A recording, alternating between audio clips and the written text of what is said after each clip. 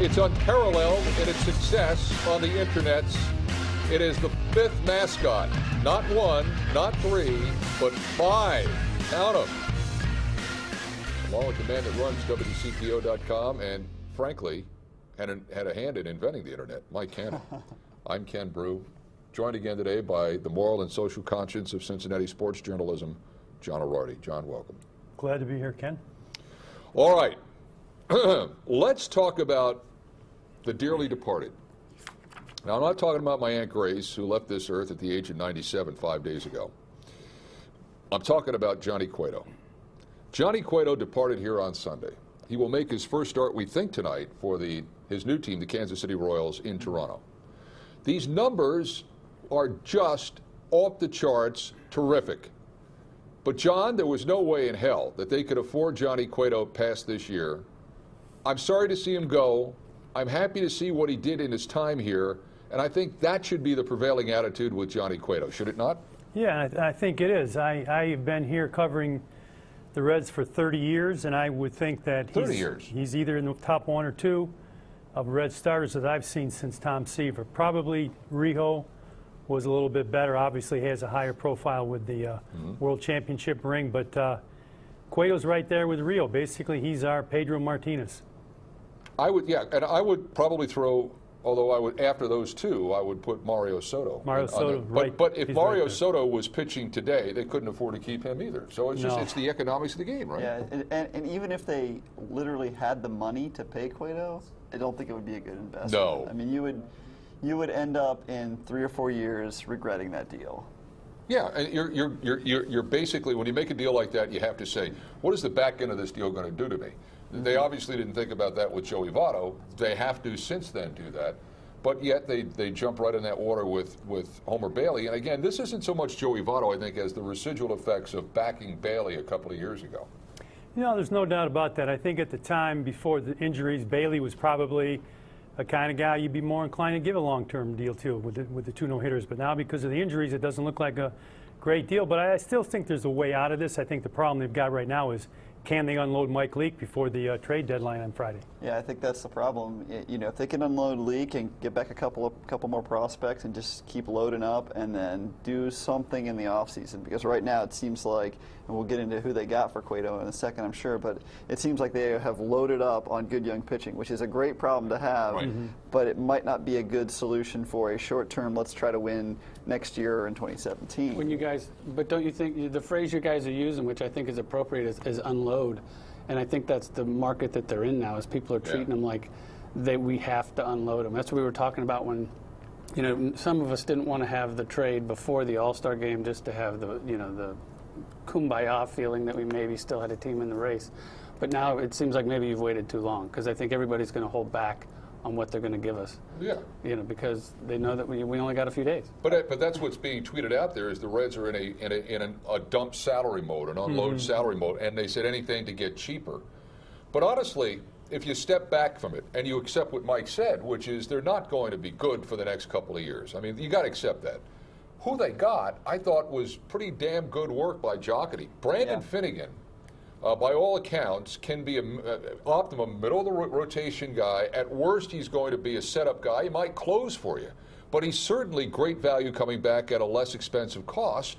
And he's also got Major League experience. And oftentimes, when you trade for somebody at this time of the year, you're not getting players that have Major League experience. He does, John. He does, and he's got 3 pitches. He can obviously close. He's got that kind of arm, but the Reds envision him as a starter, as did the Royals when they drafted him. He pitched in the College World Series the same year they pitched in the Major League World Series. So I think he was a great addition and obviously was the key to that deal. Yeah, and Mike, this is a guy right here. Well, okay, in 3 years when they are good, thinking ahead, your ace is hopefully going to We like that. What's that? We like that. In 3 years when they are good. Yeah, I think they will be. I mean, I like it. I think your ace is going to be Robert Stevenson. Your number 2 guy, if he's healthy, is probably going to be Homer Bailey. And then if this guy's rolling in here as your 3rd starter, and then you have a combination of DeSclafani or Mascot or Iglesias or any of these other guys that are up here now, that's not a bad rotation. It really isn't. I think they're really setting themselves up to have a really strong, good young pitching staff. Sort of like if you look at what the Cardinals have. You know, they've got Martinez and they've got Waka and they had all those guys in the pen, and then they're starting to deal off some of those guys. Like they just traded Kaminsky for Brandon Moss and stuff like that. You load up, and I think Jockey has been smart to take the approach of, let's get the best available talent I can get for these guys, and let's not say, well, you know, it'd be great, we got a lot of good young pitchers, let's go out and let's get someone who can play the outfield and is closer than Winker or Phillip Ervin, and let's go out and just get the best guys okay, Royals want a deal, they want Cueto, let's take the best 3 guys they'll give us for Cueto, and I think that's been smart, and Finnegan is great, and he probably is the centerpiece of the deal, but the other 2 guys they got are no slouches either. I mean, Lamb at one point in time was the number 18 prospect in all of baseball before he had Tommy John surgery, and it just took him a few years to come back. And he's 9-1 right now. Yeah, he was 9-1 with the AAA team in Omaha. It's true. A lot of scouts talk about guys having a nice loose arm. When I saw Lamb on the highlight reel, he has a very loose arm, which is a great compliment to a future major league pitcher. He wings it up there, and he just can sling it, and it comes in really hard. So I agree with Mike. I think they were great additions they got for Cueto. Yeah. I mean, loose arm is a happy arm. Like a groin. Loose groin is a happy arm. I think that's true. Loose arm is a happy arm. I mean, I think for 2 months of Cueto, you know, you look at what would they have gotten if they didn't deal Cueto, and the answer is they would have gotten a draft pick, a compensation draft pick at the end of the year. And I think if you look at it and stack that up against the 3 guys they got in this deal, I think you'd say you'd take just Finnegan over that compensation draft pick, let alone the other 2 guys they threw in. But they got to keep going. They got to keep going. And as we do this show, we're coming on like 24 hours to go before the trade deadline. And you got Leake, and you got Chapman, and you got Bruce. Now, Leake's got to go somewhere. He's got to. You can't say, well, we'll just write it out with Mike Leake or try to make a non-waiver deadline deal with the guy next month, because you know there are going to be claims put on him. So it's like, and Price went today to the Toronto Blue Jays. John, they're running out of places for Mike Leake to go. Well, not really, because I said this yesterday, Ken, that the 3 teams that were in the market for Price, the 2 teams that didn't get Price would be in the market for Mike Leake, and they, frankly, is the Dodgers and the New York Yankees. So I think you'll see Leake go to one of those 2 teams. I hope you're right. Really? You said that yesterday? Yeah, said that, because look at it this way. Leake is not a front of the rotation guy, obviously, like Price is. There's no way. But the teams that are going for it, especially with the way Leake's been pitching recently, can see him in a 2-hole, and he might be better, almost better than anybody they've got. I mean, obviously, let's face it, I think the Yankees, they have this middling kind of rotation where you don't really have an ace, but I think Leake, the way he's pitching now, could slot in there pretty well. And they've actually got some decent players to trade in New York. So don't be surprised if he's wearing a Yankee uniform tomorrow. Dodgers just allegedly finally got Latos. Yeah. So you got Kershaw, Latos, Leake. I mean, obviously they're, you know, even though their pitching may be okay right now, it get real Greinke. It can really the guy who started the All-Star game. it can really get good and different in a hurry out there. Yeah. I mean, he's one of those guys, and he was his mentor. He's like a Bronson Arroyo. He doesn't seem to throw in a manner that's going to hurt his arm. Right. He can go out there all the time. If you got a guy who can pitch 200 innings or close to it, you know, for 5 years in a row, that's gold in the major leagues right now. I mean, people don't last that long. Yeah, he's a smart pitcher. I think he and when he gets, we've seen him before, when he gets on a run, he can be pretty dominant for a while. He gets that sinker going, and he can really be a very effective starting pitcher. But sometimes every now and then he'll have bumps and bruises. He had like 3 or 4 starts in a row that were just mediocre. I think he's got value. It's just a question of when did the Reds kind of finally get around to making that deal? And maybe you're right, John. Maybe they were maybe the market was sort of waiting to see what happened with Price. I mean, I think so. The interesting thing about, we talked earlier about Jay Bruce. If they trade Jay Bruce, and I think it's a long shot now, but if they trade him, Ken's right. They're definitely giving up on the next 2 years because they don't have enough hitting as it is. They lose him. There's no way they get back that quality hitter in return. They're probably going to get another pitcher back. So I think even though fans hate to hear it, you're probably talking about 2017, 2018 is the next time the Reds are good. Chapman is drawing some interest from, I think, a strange place, which is Arizona. Yeah. I mean, the Diamondbacks are not good, but they have a chance to get better, as all teams do, if they do the right thing. Chapman going to Arizona. Let's just think about this for a second. Every team, a team like Arizona can upgrade at any position, but why would you trade for a closer? Why would you trade for somebody that closes games on a team that right now, at least to me, still needs starting pitching? Why would they make that deal? That one's got me puzzled. Unless they were going to say, look, we'll trade for the dude, but we're going to make him a starting pitcher. I mean, they like the fact, I think, that he's got one more year under control. So I think they're looking at, everything that I've read is that they're looking at, or the speculation is that they're looking at, can he help us potentially sneak into the wild card this year? And regardless, then we still have him for next year, kind of thing. So, and the other big issue with Erardi is obviously we've seen it here. No matter what anybody says, there's no doubt in my mind he does put people in the seats. And I think the issue with Arizona is they're looking for some glitz and glamour, and Aroldis Chapman definitely provides that. So it's not a bad deal. He's not the only guy. I think not the only team that's out there looking at him. Conceivably, the Astros would be in the market, and there's one other team I can't remember. But the point is that there's only a couple teams left that can use him for the rest of the season. The point, though, Mike and Ken, is that since he's under contract for next year, Reds don't have to trade him now. Yeah. They can trade him in the offseason. And that's the thing that's good for Chapman and Bruce is they can kind of see what the market is right now. They can wait. They can trade him in the offseason, or they can hang on to him for one more year. I think unless they really put together and make some major changes for 2016, they'd be crazy to keep Chapman in the offseason. But if they feel like they can put some elements around the rest of that team and they can turn it into a winner in 2016, then maybe you hang on to him. That was one of those things, I read it on the internet, and it sounded like it was crazy. I mean, but then they said that Stewart conceded. I mean, he admitted that that's it. He had made the inquiry, and he was interested in, putting something out there for Chapman and for the Diamondbacks. I don't know. Which I thought it was. I was like, is that the Dave Stewart that I'm thinking of? I didn't even know he was their general manager. Yeah. Well, here's the other guy that I think that the Reds have to really look at dealing is Marlon Byrd. Yeah. I mean, I think, as teams start to look at bats, maybe some of those teams that are calling about Jay Bruce, you say, oh, well, if you won't take this package for Jay Bruce, what if you take give us a slightly lesser package and take Marlon Byrd off our hands? I think he's gone middle of next month. And I just thought the other team besides Houston that might be interested in Chapman, and hold on to your seats because it's the Toronto Blue Jays who've already made all kinds of deals. Yeah. They could actually use a closer of Chapman's quality. So don't be shocked if he winds up in Toronto. Toronto still has prospects left. Hard to believe given all that they've traded away for Tulowitzki and a big deal today for Price, but obviously Toronto's got players. The interesting thing about Marlon Byrd, he probably won't vest in that number of at-bats he needs to get that added incentive that's in his contract. But you're right, fellas. That's the guy that surprised me maybe the most that he hasn't been traded because he's still hitting well.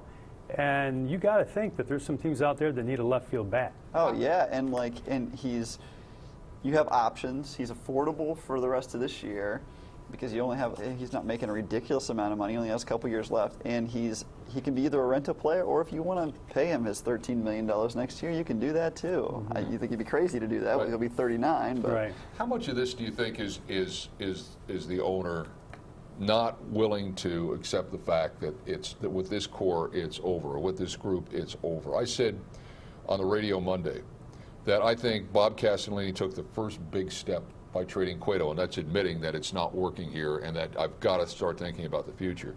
But I still think he's in love with these guys, and he really doesn't want to trade them. I think there's emotional ties. I think I just sense it. I don't know it, but I sense it.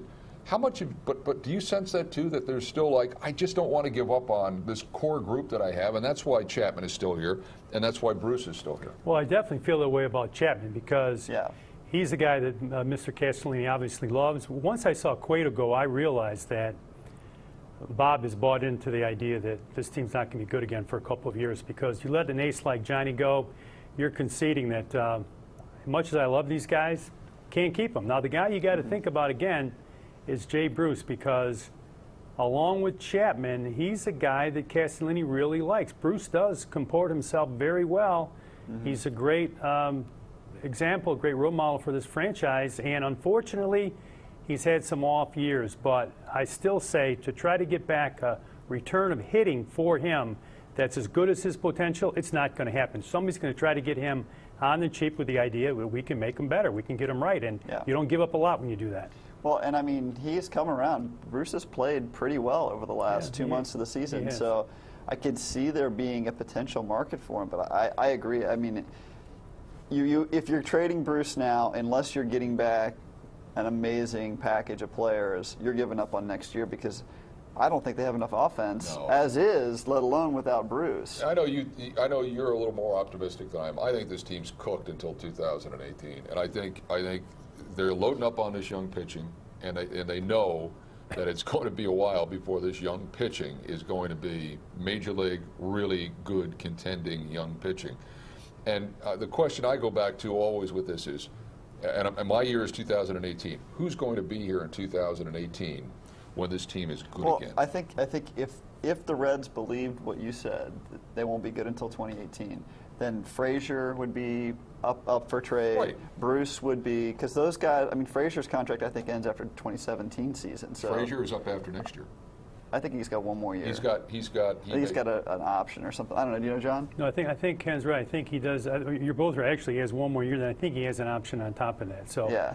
Fact of the matter is yes, he should be on the block, but I think it's interesting that he's not on the block. When everybody says he should, they're not. When everybody says they should trade Bruce, they're not. I just sense that emotion is coming into business, or they view this thing completely different than I do. But I don't sense that when they're good again, that Frazier is going to be in his prime. I don't sense that Phillips may not even be here. You've got to question your catcher being healthy enough to catch. I think if I'm running that show, I'm 2018, and I'm selling the fans. Look, we're rebuilding. This is what we're targeting, but we think if we do the right thing, we could be there in a couple of years. I don't think maybe emotion is as much of a factor as I think, number one, they want to keep people coming to the games. They want to keep fans in the seats, and Chapman and Bruce are names that do that. And I think Frazier. And Frazier, definitely Frazier, especially now after the home run derby. But I also think that the second part of what you said is more to the point, and that's that they view things differently than you do, and that they think that they can be a contender in 2016. That may be deluding themselves a little bit. I don't know. I think they're not. I think they sort of know what Ken said or believe that it's 17 or 18 at least, but they're not ready to. If you go far enough down that you're trading Frazier right now, you've bought into that. You would have had Chapman gone. You would have had Cueto gone 3 weeks ago, and you would have. You know what I mean? At this point in time, I don't think they've bought into it. They sort of know that. I think next year they'll probably trade Frazier because next year there probably will be. They'll be toward the bottom right from the beginning, and they won't have any aspirations of being any good. But this is the beginning of I think metamorphosis or something that they're going to. It's going to slowly sort of come upon them that yes, we have to gut. All of our major players, or most of them, to get the young talent that we need for 2-3 years. That's a great point, Matt, because what we've all been saying today is we don't know what's going to happen. And I think that comes from ownership and the GM not being willing to say what's going to happen. If you look at Detroit, David Dombrowski, the GM, said, look, we're going to reboot this thing. Everybody knew he waited a while to say that, but they knew everybody knew at that point they're going to trade Price, and they're probably going to unload Cespedes, their fine power hitter. And here, Wall always plays things close to the vest. No question, Mr. Kessling's been too involved with the management of this team. Most franchises don't get good until the owner steps back. The idea that you can rebuild and still be good while you're rebuilding, it's not going to happen. That's the Ken's point, and I think that's the mistake this franchise is making. One or the other, fellas. Either you're in it to win it, or you rebuild, and you can't do both. And they doggone better be rebuilding, because if you look at Cueto being gone, there went the ace, and those guys just don't come along. I think the only way you can do that is if you're like the Rays or the A's, and that you have such a good, strong pipeline of young players that you can say, all right, we'll deal this one spot here because we know the guy that we have coming up can fill that spot for $10 million less and can do the same thing. Sort of like when the Reds let Arroyo go because they had like Cingrani and other young guys, and they're like, you know what? We think we can plug someone in who can do just as good a job as Arroyo for $10 million less. But why they do that, Mike, is their guy down there, Friedman. He always trades a year before a guy's deal is up because he knows he can get increased value. Yeah. And they refuse. This is the year then you trade Chapman. This is the year you trade Frazier. This is the year you trade Bruce. because you'll get more value. That's why the Rays may not always win it. Yeah. But they're always in it because they have players that have proven track records, and you know what you're getting, as opposed to some guy that might be bouncing around single A that you're probably going to wind up with if you make a deal for Leake at this point. Yeah. Hey guys, don't you think? We're talking about rebuilding. Don't you think a thorn in the side has been a leadoff hitter, center fielder? I mean, how long has that been going on? We had Stubbs. He didn't work out. Couldn't lead off. Couldn't play. Well, he's a good center fielder, but then we got Hamilton. I mean, he can't get on base. Nope. Good defensive players, but that's kind of been a problem. I think they're gonna wait out Hamilton. Oh, they have to. I don't know. They have a choice unless. That's part of it. I just think he's the potential for me.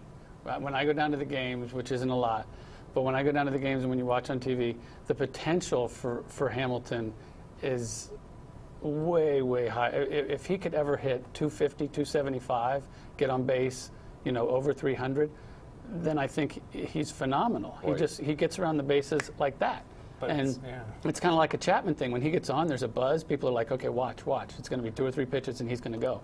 And they're probably paying him nothing now. You guys know that better than me, but I think they're going to wait on him. Let's try to get fixed. Well, and his defense is unbelievable. I mean, right. he's got that's what I mean. range like no one else. If he else. ever can figure out, and that's true for a lot of guys, I guess, but if he can ever figure out how to get on base, he's going to be just one of the biggest stars, I think, in the league. I mean, I don't get why with Hamilton they aren't doing one of 2 things at this point. Send him back down to AAA and try to get him to figure out how to bunt the ball and how to hit the ball. Or at least bat him leadoff every single day. At the worst case, give him more at-bats. I mean, they're batting Phillips in the leadoff spot. Yeah, leadoff's been a huge problem. Yeah, I don't get it. But they've got, I think, we talked about this, I think, last week. Until they get him to a point where he can get on base consistently, hit major league pitching, be more patient at the plate so he walks more, I think all this other stuff we're talking about really and truly kind of like falls by the wayside. I really think it does. I think there's so much riding on this dude because he sets the table for your big hitters that if he can't get on base, all of this other stuff, should we trade this guy? What prospect looks this way? I don't think it matters as much. I'm with you because I think agree. fans need to buy into the fact that look around this diamond and who's playing where. Got an injured guy behind the plate trying to come back next year. They got a shortstop trying to come back next year. And the biggest thing is they got a center fielder who on a good team is a 4th outfielder at best. So what do you do with a guy like that? That's why this team needs to rebuild. And we keep talking about Mike Leake, and I keep hearing the name Bronson Arroyo. Not only are they similar pitchers, they have the similar contractual status. If you recall, Mike and Ken, the way it was a couple years ago when Roy was here, when they were deciding should we offer him arbitration, should we not? What should we do with him? They don't want to have Mike Leake in a situation to offer him arbitration because he might accept it. And if he does, you're looking at between a $12 and $14 million pitcher on a team that clearly should be rebuilding. They have got to move Mike Leake by, this time tomorrow. Most teams know that, but I still think he's going to go on a good team that's rebuilding. He should even still be here. Well, we know the present sucks. We just talked about the future. Can we talk about the past? Let's do it. One of my favorite players. August the 2nd. That's the center fielder we need. Yeah. 1987, Eric Davis becomes the 7th and the fastest to join the 30-30 club when he hits a walk-off home run leading off the bottom of the 11th off Jeff Robinson. 5-4 Reds beat the Giants at Riverfront, and no one has ever accomplished that feat with still nearly 2 months left to go in the season. Here's what I hear about. You're old enough to remember that, right? I don't remember that, but I am old enough to remember that. Okay. And I know John and I were covering the team of the market. This is what I get on Eric Davis from everybody. Why is he not more intimately involved in the coaching of a Billy Hamilton? Why is he not more intimately involved with this team in lending his expertise? And my answer is often, well, he's made millions in the game. He probably doesn't want the everyday hassle about that. But what better player to tutor a Billy Hamilton than Eric Davis? I think he has coached him a little bit, and I know Delano DeShields coached him quite a bit. I mean, Delano DeShields is a good leadoff man. I don't know what Hamilton's deal is.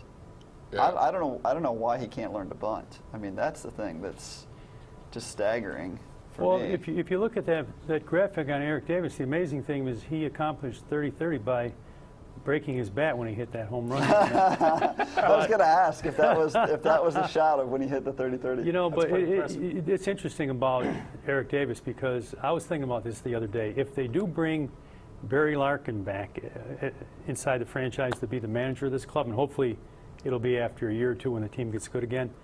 But if they bring him back, I think it's a lead pipe cinch that Eric Davis will be the hitting coach, and probably Tom Browning will be the pitching coach. Yeah. And why wouldn't you? Yeah. I mean, those are great names, and they're great teachers too. Yeah, but I remember that day. That was also the same year, I think, Davis, Matt, help me with this. That same year, Davis hit, did he hit 4 home runs in a doubleheader?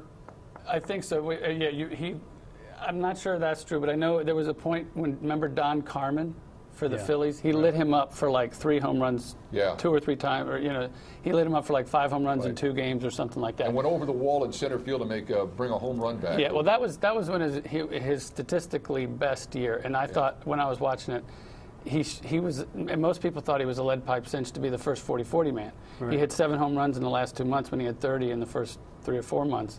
And he just sort of fizzled at the end. He had 37 home runs and 50 something stolen bases. But when I was in my 20s about then, he was my favorite Red. I think he's the most exciting player that I've ever seen play baseball. Yeah. He could just do everything in the outfield, like that play. I still remember the play in the league championship series against the Pirates when Hatcher ran into the wall. Do you remember that? Hatcher runs into the wall, falls down. ED is playing left. He comes over, picks it up, throws it to third, and Bonilla slides in, and he's out. And he looks up, and they kept showing the replay, and he didn't understand what had happened because he had seen Hatcher fall down. Yeah. He thought it was going to be a stand-up triple. The third base umpires or coaches waving him down, and he just had that tight shot of him from the camera. And he looks up, and he's just like, I don't get it. I thought I was going to walk in here, and Eric just threw that laser like he could. He could throw that ball. Hamilton does it sometimes. He hits the ball, and he throws it to third, but he throws it just high enough that the shortstop can cut it off if the guy tries to go. Mm-hmm. So he's throwing to the wrong base, but it's effective because they can't go because the shortstop can cut it off or let it go, and it still makes it there on time. But he was my favorite player. Billy DeMars was his hitting coach. Remember Billy DeMars? He was Pete's hitting coach in '87, and something happened. They fired him at the end of the year.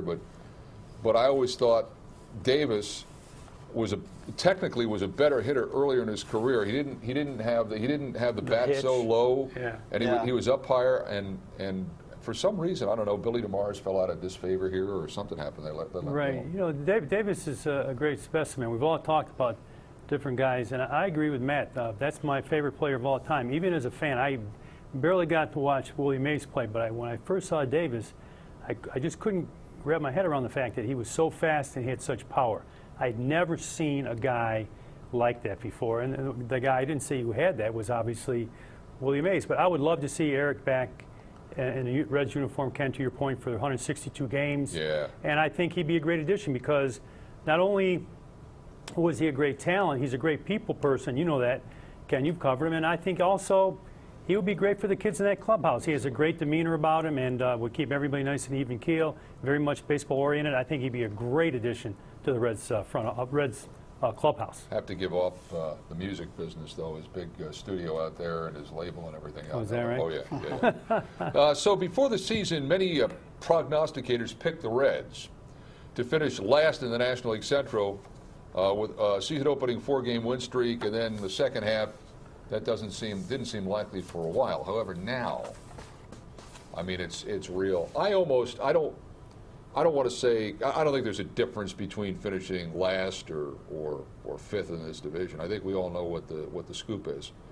The problem really is in the upper tier of that division because the Cardinals are the Cardinals and the Pirates and the Cubs have 2 terrific organizations.